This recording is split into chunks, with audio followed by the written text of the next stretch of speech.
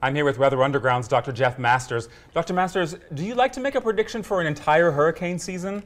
I don't personally make seasonal hurricane predictions for a couple of reasons. Number one is it's hard to do. I mean, it takes a lot of experience and a lot of understanding about hurricanes to come up with the sort of statistical models we use to make those predictions. And number two, those predictions aren't very good. I mean, the odds of the prediction being accurate are not a lot better than throwing dice. So I figure why go to a lot of effort to make a forecast that's going to be wrong almost half the time. Last year we saw obviously Superstorm Sandy hitting the East Coast. We had Isaac come up into the Gulf. Should we have to expect larger storms like that to be coming along? I mean, what's your feeling on that?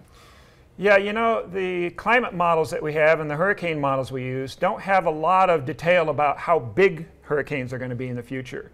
But we certainly have seen a number of these very large storms. I mean, not only those two, we saw Ike back in 2008, huge storm. Irene, which hit the Northeast, also very large. So we've seen an unusual number of these very large storms. And, you know, continuity is often the best forecast. So I would expect that maybe we're starting to see these because the atmosphere is warmer and the oceans are warmer too. We'll just have to see how that shakes out.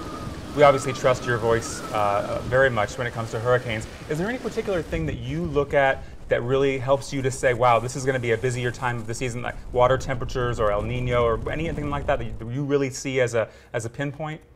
Certainly looking at ocean temperatures is important.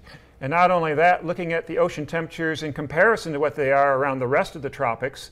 And both of those factors this year look like they're going to increase hurricane activity in the Atlantic. Also, we look at upper level winds, how strong they are. And so far this year, it looks like they're around average. And we also look at how much dry sinking air there is out over the tropics. And this year, it looks like there's a lot less of that than we've seen other years. So thus, we have some forecasts for a very active season, which are high probability of being correct, I think. An active season, but we hope a safe one. Well, may the steering currents be your friend. It doesn't matter how active a season is. If the upper level winds steer them away from land, then you're good.